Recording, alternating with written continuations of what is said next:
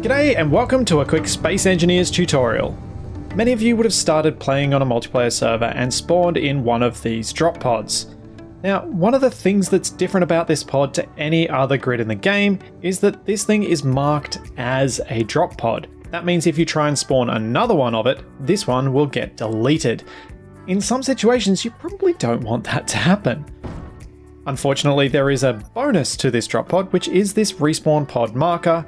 And if we get rid of this whole respawn ship, it will get removed if you spawn a new one. It will also get rid of that GPS marker, but that's a small price to pay. I think it's worth it if you want to protect whatever you're building onto your respawn pod. So how do we do that? Well, we need to merge block this to another grid, and that grid has to be static.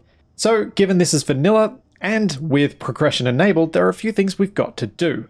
First off, grind down this landing gear to below its functional and then rebuild it to unlock the ability to build cockpits. Then we're going to go into our G menu, and we're going to grab a remote control, and we also need to grab a solar panel. The reason we need solar panels is because we're going to need to unlock merge blocks. Merge blocks are unlocked by building either of the power production things, so building your solar panel or your wind turbine. You can see merge blocks right here. So we'll build both of those, and then that's going to unlock the final blocks we need. So I'm going to start by popping down a solar panel, which is going to unlock my merge blocks. And let's get rid of this because flying with this on is going to be difficult, and we are going to need to fly this drop pod. What I would normally do with this drop pod is make it flyable very early on. And the easiest way to do that is to put a remote control on here, build that, and then put a gyroscope on. And it's then technically flyable. It's not the easiest thing to fly, but you can fly it. So let's get a gyroscope. We'll pop that on there for now. Normally I'd put this in a much more sensible position, but this will work.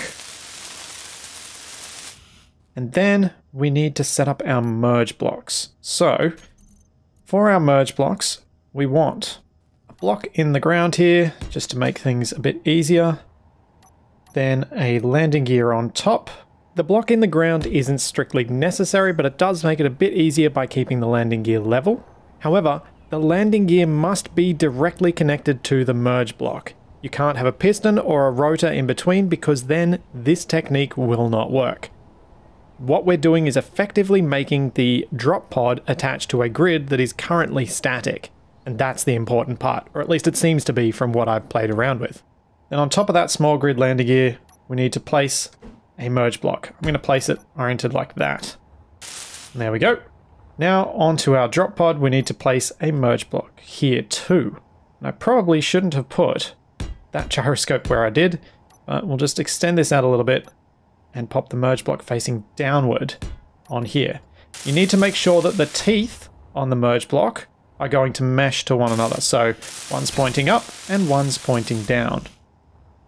Now, I can make my life a little bit easier by getting this thruster off and this thruster off, because I only need 2 for lift on the Earth-like. In fact, even on the alien planet, which has higher gravity, you can get away with just 2 thrusters. So that means I can take those 2 that were lifting ones and use them for forward and backwards just to make my flight a little bit safer. And there we go. Now we hop into our Fuel critical. Seat if I can, or we grind through here so that I can make my life easier. Once in the seat, we need to show hidden blocks, turn on our 2 lifting thrusters, grab control of our remote control block, so find it in here and scroll down to control, and now I can fly this thing. I'll need to unlock the landing gear, and because I am the man who said don't press P, never press P, P is evil, blah blah blah, all that thing, I'm going to put switch lock for all of these landing gear on my hotbar so I can unlock without having to press P. Because P is a bad habit to get into. Now what I need to do is just fly over and get these 2 merge blocks to link to one another.